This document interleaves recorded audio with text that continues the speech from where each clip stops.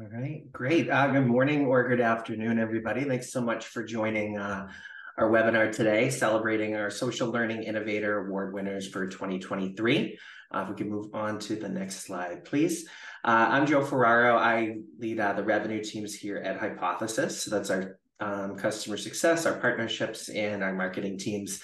And I'm super excited to celebrate some of our biggest users and folks who've made so much impact in learning and especially in social annotation over the last academic year. I think we really take a step back. Social learning has always been something that we strive for, and especially over the last few years, we've seen education is transforming. And each of our winners, whether it's institutional or from an individual instructor level, has really shown that they're part of this shifting paradigm and helping students learn in any modality, anywhere, any place that they are. And so we've really gone through so many different use cases and faculty and partners that have done so many incredible things over the last 12 months and focused on three things: innovation and finding ways to really reach students, how you can make an impact and really retain students and help them become successful, and also just improving the status quo and finding new ways to get really exciting resources into students' hands, particularly at a low cost.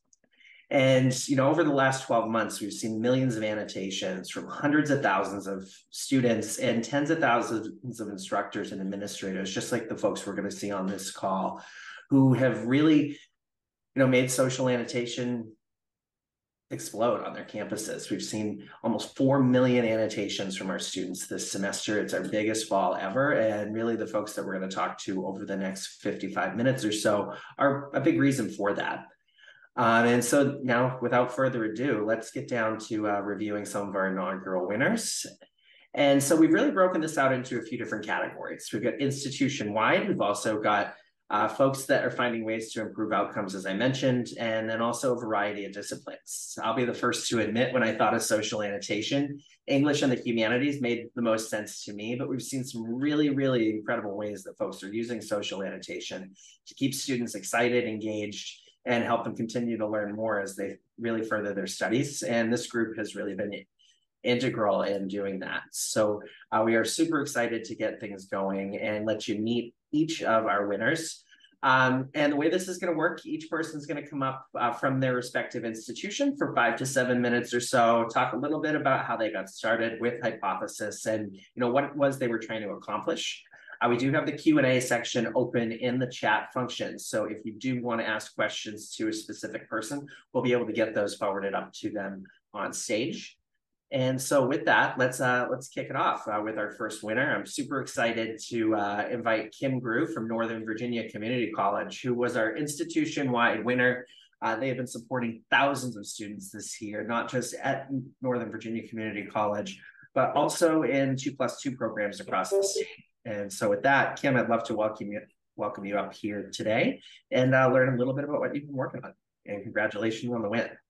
Well, thank you very much, Joe, and congratulations to everyone. And I'm really happy to be here. I'm just representing Northern Virginia Community College. I am an instructional designer at Nova Online, and Nova Online is the online branch that serves our entire community college, which is the largest one in the state of Virginia. We serve over 75,000 students, and so if we were able to implement a hypothesis at a higher level, we would have a larger impact, we believe. Obviously, we believe in the power of social annotation as a really strong, engaging practice especially for our online learners. That gives them an opportunity to engage with each other and with the instructor in a meaningful way around those texts. And so we committed to the use of Hypothesis. And what we did, the way we run our online program is that we use the blueprinting system with Canvas. I don't know if y'all are familiar. I don't know how many people use Canvas for their LMS. It integrates so nicely. Hypothesis integrates so nicely with Canvas. But because we're such a large institution, we use blueprints, which means, and I don't mean to insult anyone who already knows all this, but we have like one template from which all the copies are made. And so one of the ways we were able to get a widespread use of Hypothesis, we had several courses that were up for redesign, especially because we have a transfer of Virginia in our Commonwealth. We have like a lot of places do. We're trying to really align what's happening in community college with the path that students will take when they go to their 4 year. So we had a lot of these redesigns, and we were able to implement hypothesis, which means if we implemented hypothesis in English 111, well, there are like about 50 sections of English 111 that run in one semester alone. So all of those students enrolled in all of those courses will have the opportunity to use hypothesis. And we were able to use the LTI to make this happen. We did discover some glitches, some issues like around groups and things like that, but we're able to do small group work and on a really large level implement hypothesis using the blueprinting system through Canvas. So I really want to give a lot of credit to our support team at Northern Virginia Community College, at Nova Online in particular, because they're the ones behind the scenes who figured out that technology so that we could do group work in all of those courses and have social annotation embedded in all those courses, no matter what way the faculty wanted to use those. So I think that's the big way that we've had an impact, is that we've been able to, through Nova Online, really get the word out. And then some professors who teach for Nova Online, they also teach for the campuses. And so every time a faculty member via one of these online assignments that they have got some exposure to a hypothesis, we would see them start to implement that in their face-to-face courses. So that's just one approach. It kind of caught fire by peer pressure and word of mouth, and then also through our blueprinting system at Nova Online. So I don't really have any slides to share. That's why we're here, and I'm just honored and proud to be representing Nova Online for that award this year. Thank you. Yeah, thank you, Kim. And it's been so great to just see the usage really catch fire, as you mentioned. As you were looking to redesign these courses, what was the big problem you were trying to solve? It sounds like you had some pretty specific technical requirements. Well, are you asking what technical issues we try to solve, No, or I what guess just engagement? what were they trying to focus on? It sounds like we did cross check a lot of your boxes on the technical side. Oh, yeah, absolutely. Well, we just wanted, we are about authentic assessment, OER, access, engagement, and engaging online learning.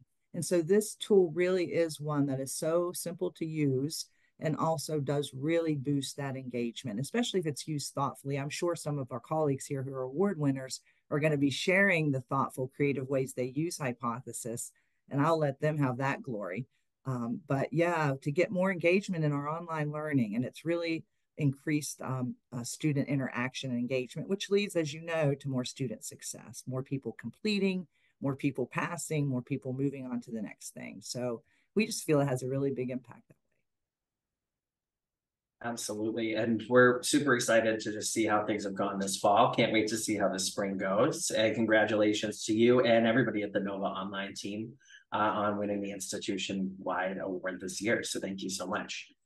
And with that, we're going to actually move on. Kim gave me a good lead into OER, and I'm super excited to have Millie Gonzalez from the Rotel project, as well as Susan Tashin. And we were hoping to have Robert Awkward, but we've got Millie and Susan. So congratulations on your win with OER.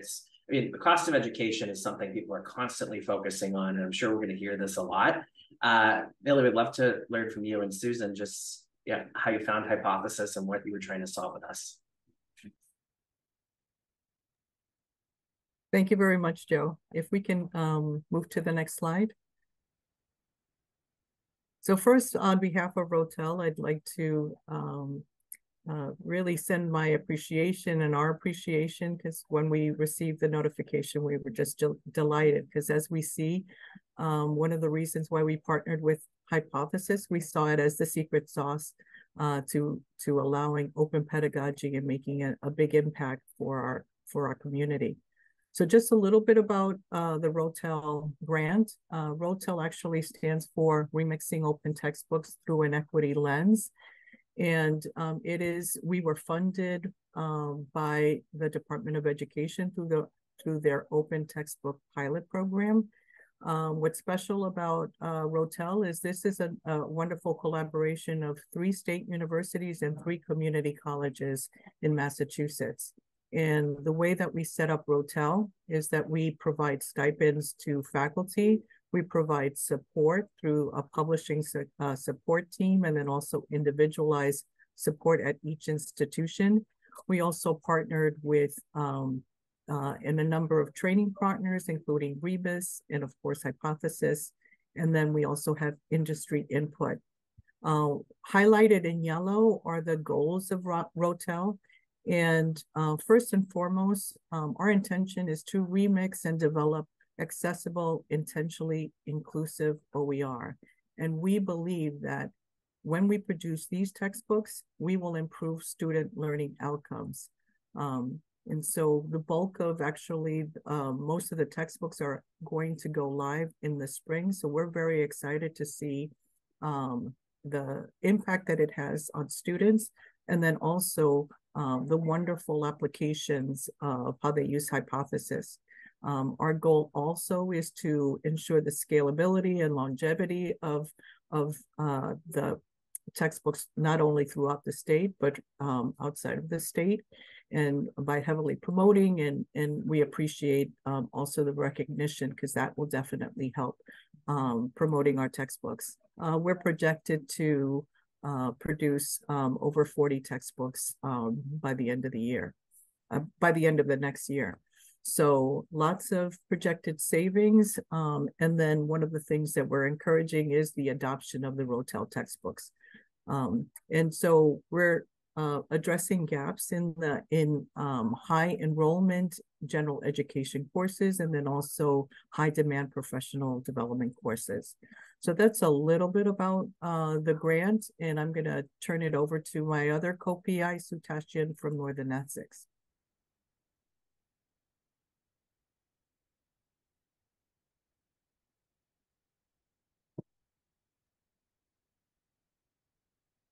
And next slide, please. Sorry, thank you, Millie.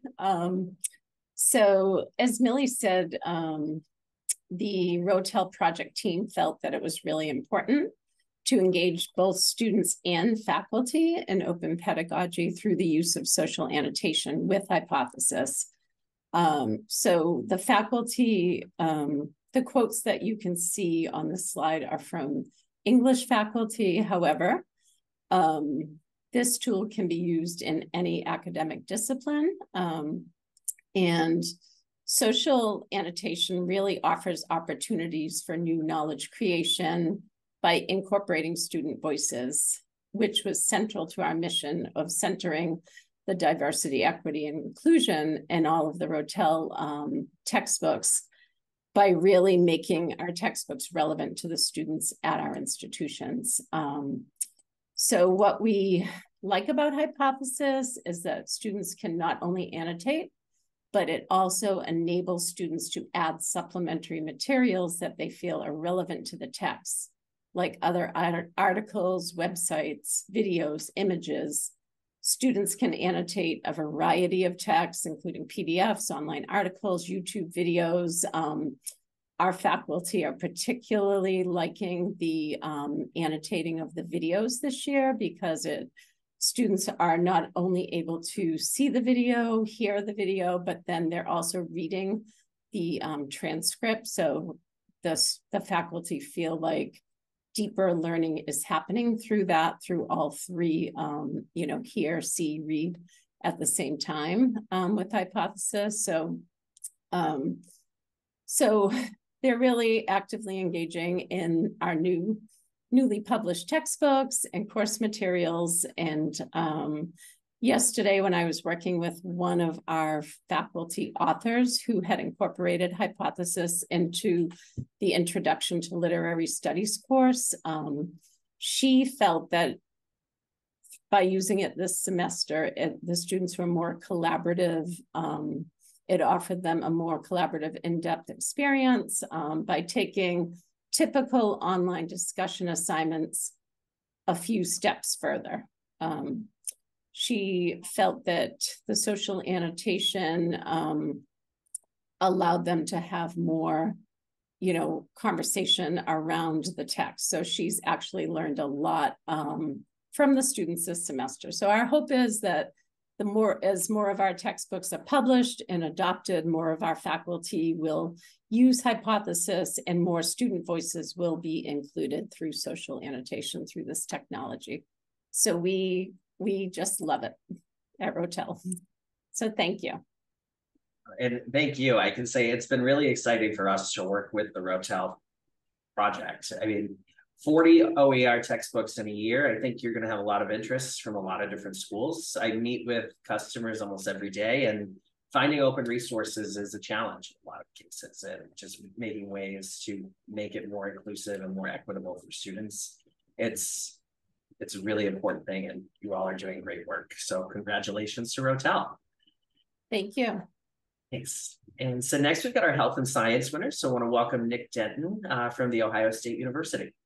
All right, thank you. And maybe I can get a screen sharing while I introduce a little bit about what we do here. Excellent, thank you. So I teach primarily in the undergraduate space in our Bachelor's of Science in Pharmaceutical Science program.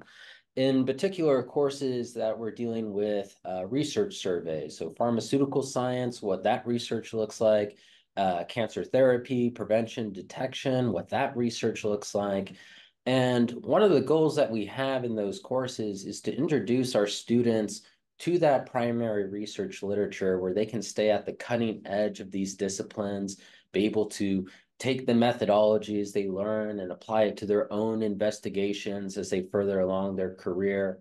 And you can scan the QR code available for an example of what we're doing here on a public Canvas page.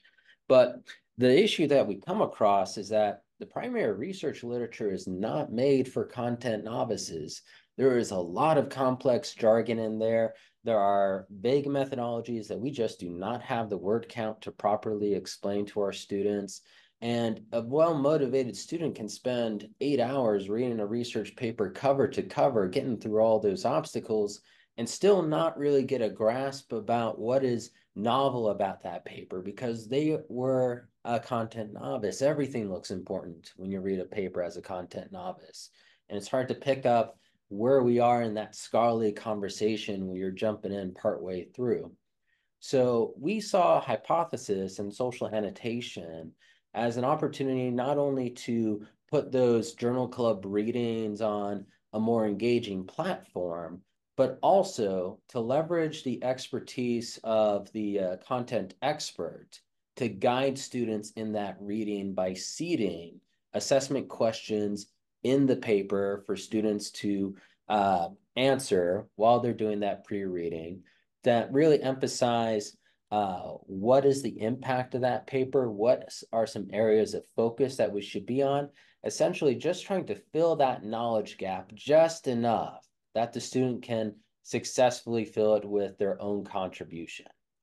And likewise, the other two parts of that phase is that we also task students with posting their own question and answering a peer's question as well about that paper. That allows the exchange of knowledge between our students. So if one of them has a particular expertise on this topic, that really allows them to shine. And we're also, again, able to identify murky points in the paper that as a content expert, I don't recognize was an obstacle for my students. And then I can address that in phase 2. So this is what the assignment page might look like. Again, very big on the transparency of teaching and learning. So make sure that the purpose, task, criteria are all laid out. I also like to include some headshots of the research team just to showcase the inclusive and diverse research teams that we have at OSU. And this is what it looks like on the social annotation, where I'll put a maximum number of respondents so we don't have all the students flooding to what they perceive as the easiest question on that paper. And you can also see one of those interactions here that happened between two of my students, where one of them may have been a little bit confused on where the macrophages were coming from the bone marrow. And then another student was able to reply to that question and help them along in their understanding of the paper. But what really shines is during phase 2. And phase 2 is when we come back together and we have that journal club discussion. So now what I'm able to do is that I'm able to put my slides up on the screen. I got the hypothesis board up on my tablet. And while we're having this discussion, I'm able to point out that, Robert, you had a really great explanation of what a Western blot is. Can you share with the class how the researchers were using that to answer this hypothesis? That kind of warm calling students into the conversation has been a complete game changer to what we've been traditionally doing with Journal Club, where at most we get 2 or 3 motivated students that's just dominating the discussion, and everyone else is very disengaged and not really feeling the psychological safety to contribute to that conversation. So, in my opinion, this form of social annotation models what is not just the typical, but the ideal journal club situation, where we have the free exchange of ideas between our students, active discussion where I can get almost the entire class to engage in that journal club session. And together we're able to just continue to cover those knowledge gaps as I fill in any misunderstandings in the hypothesis reading during that in-person discussion. And I think I may have just 2 minutes to maybe whet your appetite to some of the data that we generated for the upcoming publication, where we have seen our students in those assessment answers demonstrate a level of comprehension where over a third of the students are bringing in outside resources to support their interpretation of that assessment. We are seeing engagement at a level where almost the entire class is engaged instead of the 2 to 3 highly motivated students. So we got more students that are getting a real feel for whether or not research and that primary research space is for them. And finally, we're able to develop these predictors of persistence in the science in our students. Before and after we do our social annotated readings, we see the highest gains in student sense of self-efficacy, project ownership in the literature, the emotional tie that they have to the scientific literature, and also the networking, whether they are talking to not just their peers and their instructor, but also friends and family about what they are learning in these primary research papers. And I think I'm at time, but I'll take any questions in the Q&A. Thank you. Yeah, so it looks like we do have one question from Glenn at Stan State. And so he said you limited the number of responses to specific questions. And I think that's actually a nice tip and trick for a lot of folks because you always want to answer the easiest one. How do you do that? Yes. So I'll, in the assessment, put a number right before it, like 2, this is the question.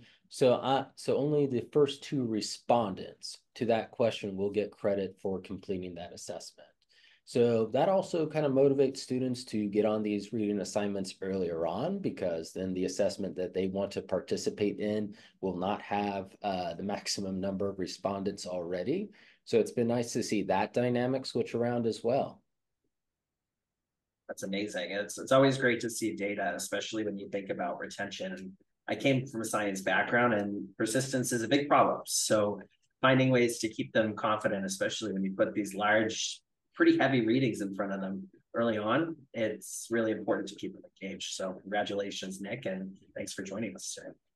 And Joseph, I would love to share a copy of the slides with you all. So I'm sure we can facilitate that.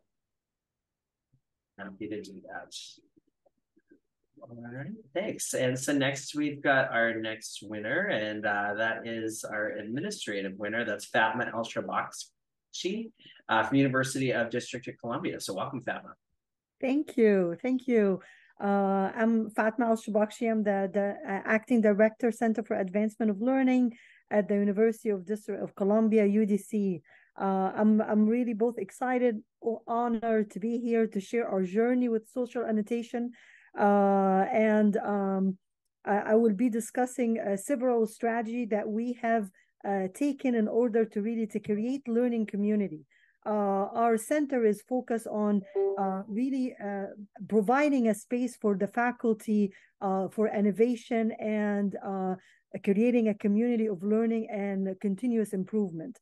And one of our faculty actually pointed out hypothesis to me when I was a system administrator for our Blackboard. And she told me, I want to just to do pilot. I want to see how it works. And I said, yeah, let's do it. And we just her course was a pilot, and I start to look at how the student interact in the course versus the discussion board. And I myself, I'm a diverse learner. I don't like the traditional classroom. I don't like the discussion board necessary. So that was like enlightening when I saw how the interaction, and that was like 2.5 years ago, or maybe 3 years ago, right before the pandemic. And that was enlightening for us, and we adopted. We got a site license, so to help the increase student engagement and enhance learning outcome. So our goal is beyond just increasing adoption. Our goal is focused on cultivating a community to dedicate of continuous learning, exploring innovative application to enhance engagement and increase learning outcome. So we did some different strategy to be able to reach out to faculty. So one of them is we launched an e-newsletter, and it's called Cal Learner. And I'm more than happy to provide a link, or you can go to our website. You will see all the archives. And the newsletter is spotlighting in innovative faculty practice and providing a platform also for professional development opportunity, which promote faculty to faculty webinars and fostering cross-disciplinary collaboration, rather than my office and instructional technology or instructional designer recommend the technology. The faculty recommend the technology to other faculty. So they are in the spotlight. They share their pedagogy and how it works for our student, and what works and what doesn't work, and what kind of prompt that will enhance the activity. So the highlight for the newsletter, it will be all around all learning technology. Other way of strategy, we have a lot of certificate program that the faculty, some are mandatory and some are optional. So we integrate in all our certificate program the hypothesis. So it gives the faculty a kind of first-hand experience to use the technology as a learner, so to empower them to use it in their teaching. So you have a lot of faculty, they will email us, what this technology that you use for this specific activity, because it really resonates for them. And from there, it will kind of increase. So they're using it in whether it's online, high flex, or face-to-face, across all modality. It doesn't matter. Other strategy that we have been using, so lately we start to reform our distance learning offering, and we align our design with the Quality Matter standard, but we created another standard. We call it UDC standard for student engagement. And that focus on elevating student engagement in learning courses. So I always say I don't want to see a lot of discussion board everywhere. So diversify your technology in your classroom, and it doesn't to go wild, but you can just use. We recommend using hypothesis. So most of our online courses now, that it's redesigned using hypothesis in many aspects. Another strategy that we partner with faculty, my office partner with faculty in research and writing scholarly articles. So if you go to Faculty Focus, we have 2 articles published there along with the faculty. So the faculty bring in the pedagogy, and the technologists bring some of the instruction on what they see in the back end. And that innovative approach sometimes it really helps the faculty to engage in the discussion, why it's the best use. And we highlight it also in the newsletter, and we provide a professional opportunity, a professional development webinar to talk about the process of writing this article. And I can send the articles and also send the newsletter link for everybody to use. To sum it up for that, one of the things that we focus on, faculty are the backbone of the university. So our center is just for them to come with any innovative idea. We welcome to explore it with them, research it, and we go above and beyond to help them out to really do what need to be done, and even go beyond what maybe thought they will be implemented. So hypothesis was still one of our big learning technology at UDC. We love it. And thank you for that. And congratulations on the QM certifications. And I love that you've built your own. You need to really hold yourself to a super high standard when you think about online learning. Especially because you started using Hypothesis before the pandemic, and you've talked a lot about the different modalities. What have you seen in the way that students learn has shifted over the last 3 or 4 years? Yeah, everyone now moving forward digital learning. So even in classrooms, there's another article I wrote for technology a magazine, that how our classrooms is different now than what we used to. It's not even, we can't have a projector anymore. We need to have a smart boards, because the use of Hypothesis, believe it or not, because faculty, when they went back to classrooms, claim our classrooms back, oh, but we need to use Hypothesis in face-to-face classrooms. And that would go with students have laptops in the class, and we will have a smart board. So the faculty, the pandemic, it was accelerate our teaching methodology, but we also we want to make sure our infrastructure are align with the digital teaching and learning. Yeah, it's amazing to see how you've been able to keep pace ahead of the curve. And I know there's a lot of folks that would love to see that newsletter and how you get folks to adopt a new tool, because there's so many and there's a lot of resistance for sure. But congratulations, Fatma, and thanks so much for joining us today. Thank you. Awesome. Then we've got our next winner, and that's Laisha Palin from University of Colorado Boulder. Good morning, Laisha. Hi, everybody. Thank you so much for this award, Hypothesis. I really appreciate it. I'm Laisha Palin, and I'm a professor of information and computer science at the University of Colorado. Well, let me just say by way of my area affiliation that I was part of the early days of hypertext and hypermedia research in the 90s. And so I've known for a long while the theoretical potential of hypermedia and hypertext and what we now call social annotation beyond what we see in the web. And I've just been waiting, I had been waiting for a commercial solution to come along that was easy to use, flexible, and integrated with Canvas, or that's my particular learning management system. I'm sure it's integrated with others in such a way that it really made it possible to pedagogically think about readings and what could be done with them differently than we had before. And, you know, my experience, like so many others and probably so many in the audience, is that students don't read unless they have to be, unless they're motivated to do it. And they're not bad for not wanting to. I mean, this isn't a new thing. And I think this is an audience that's probably very sympathetic to students, but I'm just so tired of hearing that sort of negative spin of, students don't do the reading, or they don't do the reading like they used to. Well, I'm here to tell you that as a college student of the 80s who went on to become a professor and do research and all these other things, I also did not read as much as I needed to. And I remember very clearly a moment in a class where my professor asked to meet with me because he had assumed that I was keeping up and doing all the readings, which I hadn't been. And he was a MacArthur Fellow. I just want to add that. And he asked me, Laisha, how do I get other students to do the readings? I really need them to do the readings. And I had to like cover because I hadn't done the readings either. And I didn't have any good ideas to offer him.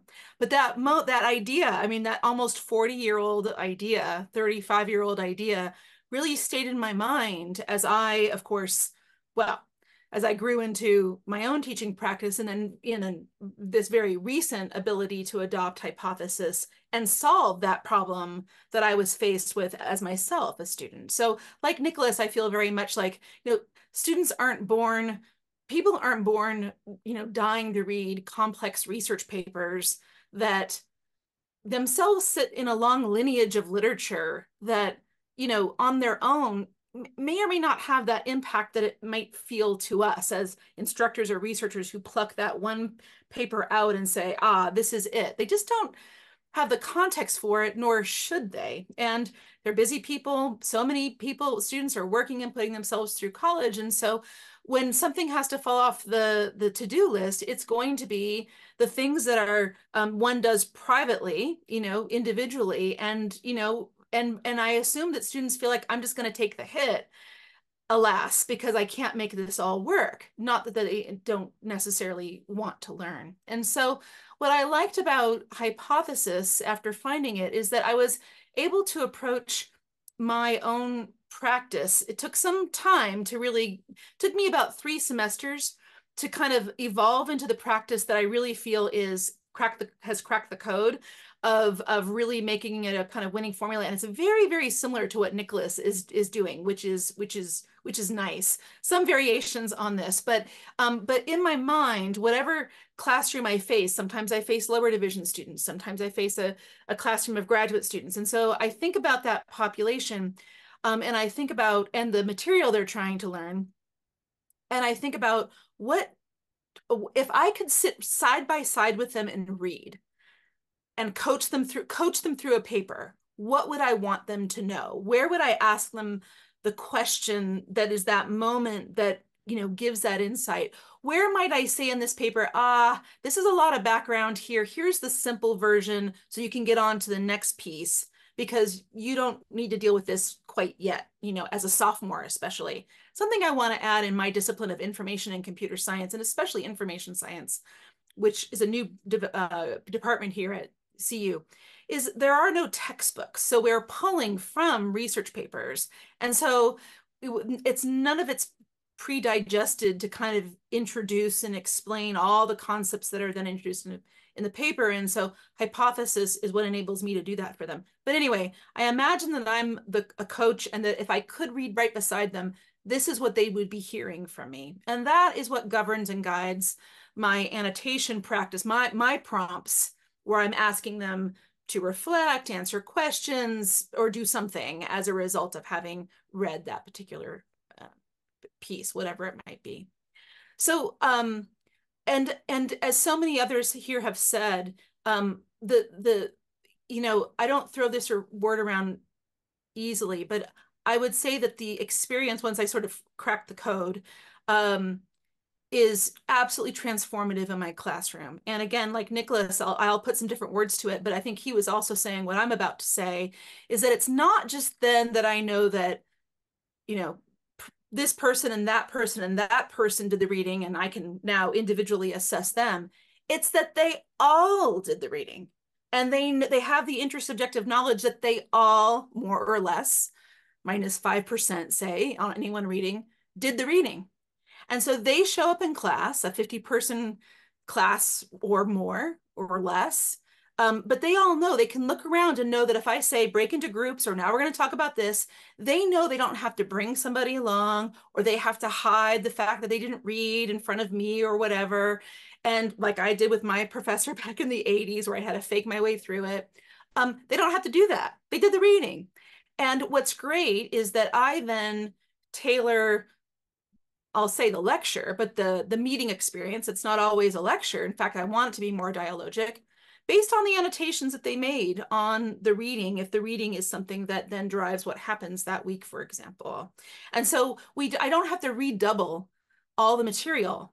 They got it in the paper. And where they don't understand something, that's where I focus on. Or we want to expand into something new, I can then just move on. But I know that it really has helped with my pacing, because I have knowledge now of where my audience is. And for me, that's always been one of the hardest things about teaching, is not knowing where my audience is, even though I try to understand it as best I can.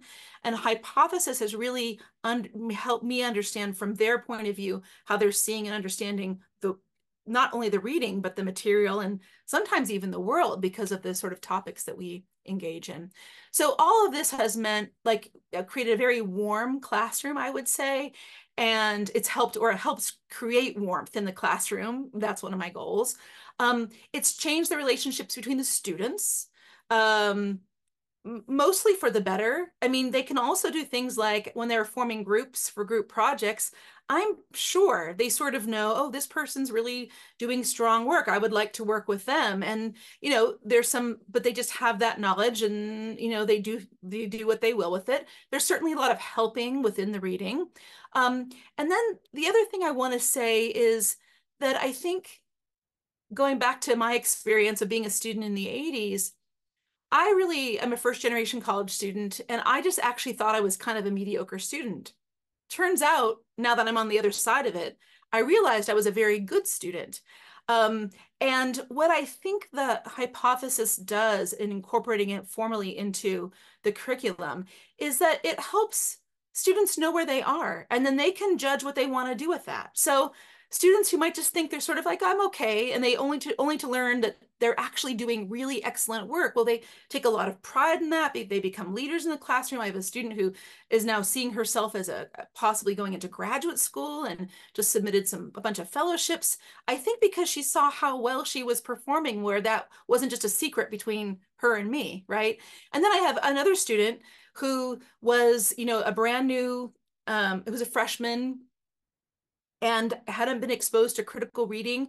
And he could see that he wasn't quite performing both on the grade, but also in relation to other students. But then he could model after them because he wanted to do better and wanted to learn. And so he sort of upped his game by his choice. And so it's a very nice thing in that it enables the distribution of teaching and learning to be reordered and not just be a relationship that only exists between me and any one student. It becomes much more of an us kind of enterprise, with people then deciding what role they want to have in their own learning and in the learning community. So this really has opened new doors for me, as I've been this is my 26th year at CU, and I feel like have fallen in love with teaching again. And it's reinvigorated my commitment to the classroom in ways that I just really wasn't expecting at this stage in my career. So I'm just really grateful for it. So thank you so much. Thank you, Leisha, and congratulations. You said it took a few semesters to really crack the code. When did you sort of have that light bulb moment that this is working? Yeah, it was when I realized that students still needed to be coached through difficult readings. I think, I was one of the earliest adopters of hypothesis on my campus. And so I didn't have anyone else to kind of look to. And I, like everyone else, I'm a little bit busy. And so I thought, well, I'm going to put this in a hypothesis environment and ask them to annotate, and that should be great. Only to learn that, you can annotate, but you can still skip around on the paper and not really read or not really comprehend. And so I really had to move readings from the background to the middle ground, I would say, maybe because I had never experienced a world in which readings could be in the foreground. And then at that third semester, I really figured out how to move readings to the foreground of the learning experience through my own supportive annotations and question posing, much like what Nicholas does. And that really, I think, changes the game, where they see you in the paper in advance of them. Yeah, I agree. And I like what you said earlier that, students, they're not reading because they don't want to or because they don't have to. I spoke with an instructor at a school on the East Coast just last week that teaches a freshman English class. They've never done an online reading. They've always been taking notes in the margin of their notebook or in the paper.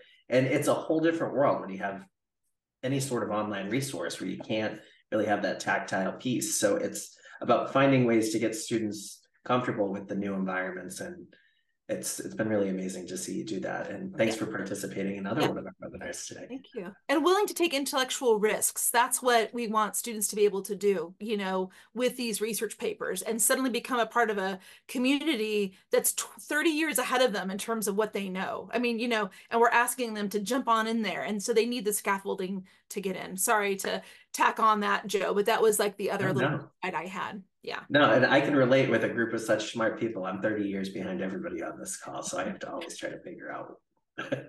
All right. Thanks so much, Lisa, and congratulations.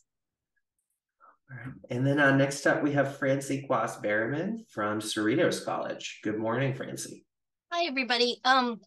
So I use hypothesis in my readings in drama class.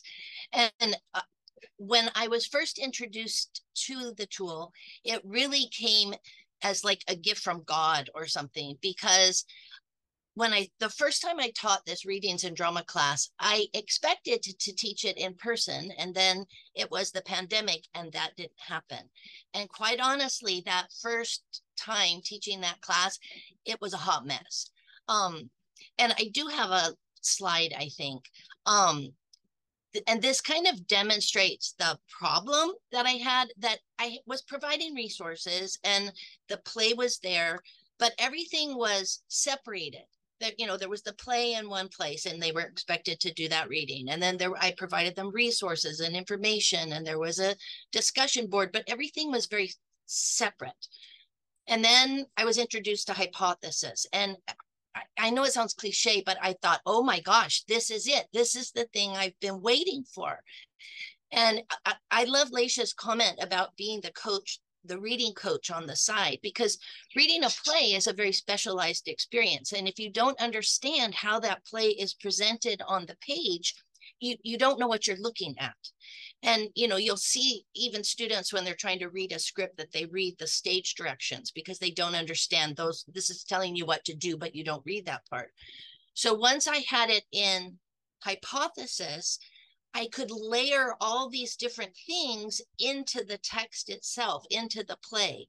So I could help the students understand how to read the play. I could point out what they need to look for. You know, as you're looking at the page and you're looking at the text on the page, here's what you're seeing. Here's the cast list, and this is what this means. Here is the setting, and this is what this means. So I could give them all of that coaching so that they were able to understand how to read the text. In addition to that, a lot of the plays I've been using for the class are based on actual historical events. And we talk a lot about how art is used to portray these historical events and to make the lessons from those events relative to a modern audience.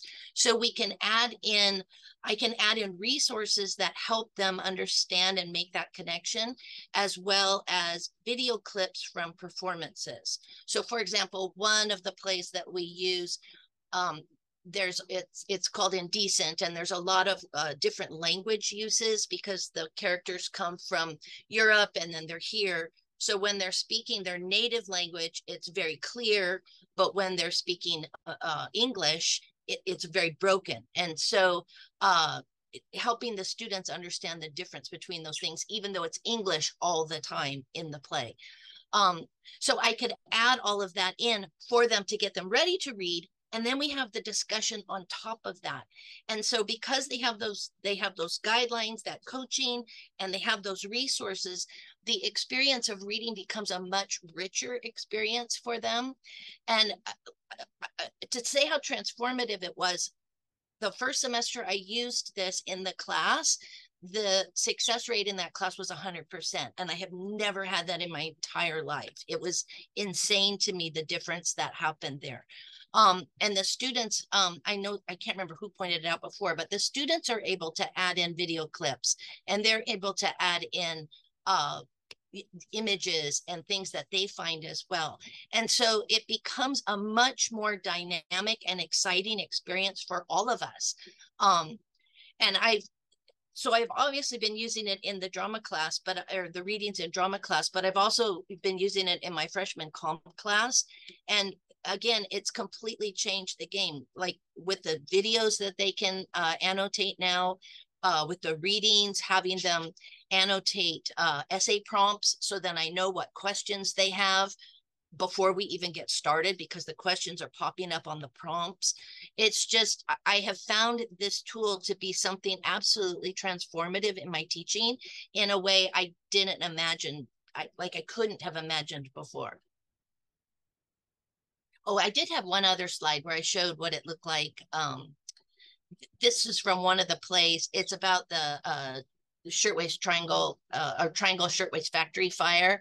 And as an example of one of the resources, I found an interactive 3D model of the building so that the students could look at the model and see how the fire went through the building. So while they're reading about it, they may not be able to necessarily visualize what was happening in that experience, but using this resource, resource that's embedded in the text now, they can better visualize how that fire would have gone through there. And then on this one too, people are based on actual people. I'll give them information about the actual people so they can make those comparisons as well. So, and then one question I always get, because it's the plays, they're like, oh, well, how are you doing these plays? So with the library, with our library, we've got the licenses, so we've got unlimited licenses, and then the text gets scanned. So yeah, that's how we're doing it. Awesome. Thanks, Francie. And I have to say, I saw that you teach the drama courses when I was looking at the Cerritos usage. And I was like, this would be a perfect place for it, especially for notes if you're preparing. But just seeing the visual, it makes so much sense how you were able to do this. And congratulations, and glad we were able to solve your problem. All right. And then next we've got Jennifer Young from the University of Alaska, our business and economics winner. Good morning and good afternoon, everyone. Good morning. So I am Jennifer Young. I teach with the University of Alaska Fairbanks Community and Technical College, mainly in their applied business programs, but I've got a wide variety of courses that I teach, business law, employment law, income tax, and investing. So we've got a lot of really heavy content courses, and then a lot of really heavy problem solving and mathematical related questions.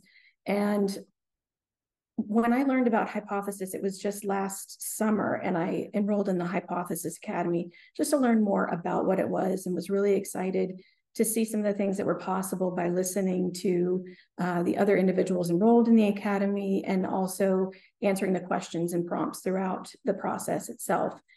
So this came about the same time that we were really pushing as an institution, the RSIs, the regular and substantive interaction in courses, as well as open educational resources and or the no or low cost educational resources.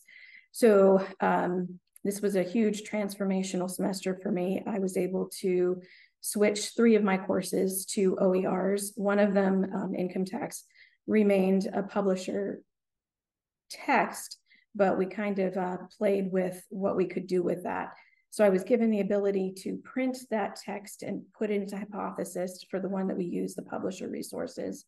And the other ones, we used the OERs and posted that in there. And very much like Leisha and Francie, I went through and posed a lot of questions and a lot of clarification to the students, told them to skip this, and it was really interesting to see what their knowledge was based on questions and answers at the beginning of the readings versus at the end of the readings. So we did a lot of repetition for that. But one of the things that I found is that many of my students are non-traditional students, and they have a intense dislike for traditional discussion boards. And they did not seem to have that sort of visceral reaction to Hypothesis. I saw a lot more interaction, and these are asynchronous courses, but I found that people were logging in and making comments almost on a daily basis, whereas the discussion board, you would see it, you know, at the last day of the deadline, and it would really just be a cursory comment, and then they would drop it. So we saw a lot of, you know, I don't understand this. Can you help me clarify it? Somebody would clarify it. They build on that. They would attach additional resources, articles, YouTube links. They would show their work on a problem if it was particular there. So that was really good. I felt like the classes really got to know each other on a more personal level. There was a lot more interaction. And I found there was a lot more of a personal connection between the students and myself that I hadn't seen in prior semesters, which was a really, really nice gift.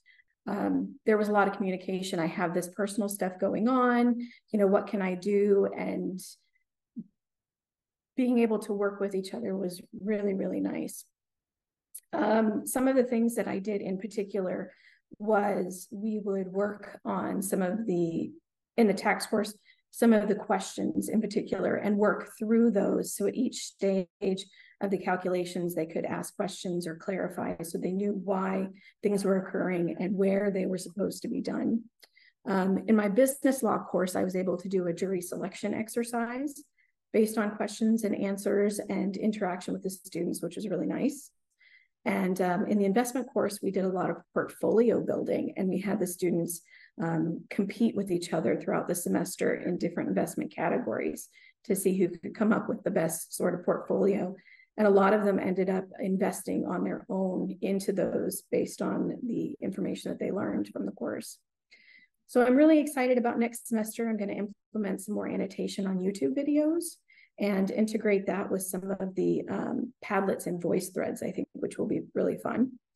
And the next semester, I'm also going to integrate in some of those annotations where the students can create some of their own questions and answers to be used for assessments, and also give extra points for adding to the content, making it a little bit richer, because I found a lot of the OERs in my particular subjects are very limited in availability or outdated in scope.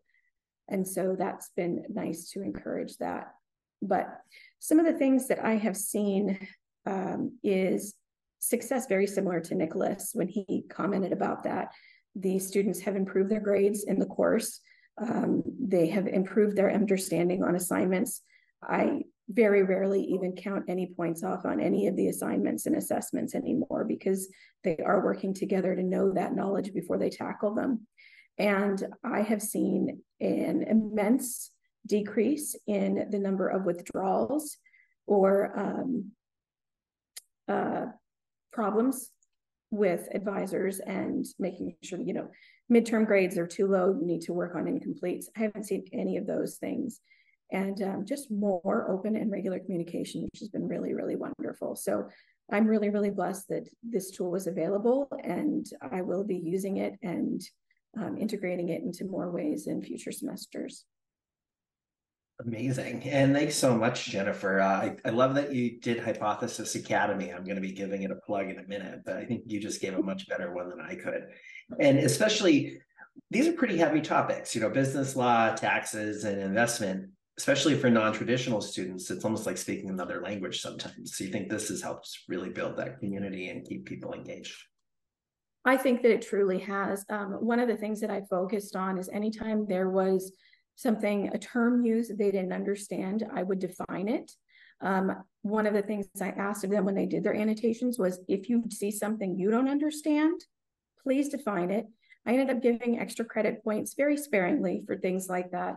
But a lot of the students would respond to those clarifications and definitions and say, thank you for looking that up. That really made it a little bit easier to understand for me. So that definitely was useful. Amazing. And we can't wait to see how the spring semester goes. So thanks so much. And congratulations to everyone that's here on the call. Again, congrats to Kim and the Nova online crew. Congrats to Millie and the Rotel Project, Nick at OSU, Fatma at University of District Columbia, Leisha at CU Boulder, Francie at Cerritos, and Jennifer at University of Alaska. And also congratulations to a few folks who weren't able to make it today. Justin Hodgson at Indiana University won our Humanities and Arts Award. Ming Hui Hu at UC Santa Cruz was our Social Sciences, and Dr. Sarah Antonora at San Joaquin Delta College was our winner for pedagogy. And thanks so much for everybody. But some of the good news is, if you are a new user or are somebody that's just thinking about joining for the fall, you don't have to feel like you're alone. We have partner workshops for each of our LMSs that we support: Canvas, Blackboard, Moodle, and D2L, running through the spring semester. We will be sharing a link in the chat. Thanks, Christy. If you want to register for those and learn how to kick things off. And also on our next slide, we've got Hypothesis Academy. And so this is a certified educator credential available for any of our subscribers and the instructors at their institutions. It's a 2-week online asynchronous course that doesn't just teach you how to use the tool, but also can set you up to scaffold your own annotations in your course. Again, if you want to register for the next cohort, we've got 2 different versions of Academy. We've got Hypothesis 101 and Social Annotation in the Age of Artificial Intelligence, how to use prompts to sort of beat ChatGPT where you can. And we also do have a great offer for non-customers for spring semester. Great time to test out new technology in the spring as you prepare for your next year's budget. Feel free to reach out to our sales team to learn more. But I just want to thank everybody for joining today and sticking a few minutes over. Thanks to all of our winners for making some time at the end of the semester. It's been really great to see, you know, whether it's online, on ground, hybrid, high flex, traditional or non-traditional students, there are different ways that you can use social annotation to empower your classes as well as your users. It's really just, we heard a few themes from the different winners today. You know, it's not just building knowledge and helping students build understanding of the concepts that you're learning, but it's building confidence and efficacy in the material. And I think that's especially important today. And building role models in the classroom so students can learn from each other and really building that community we're all striving for. So just want to thank all of you for being such a big part of that. We wouldn't be here today without you. And thanks again and congratulations on the win. Thanks, everyone.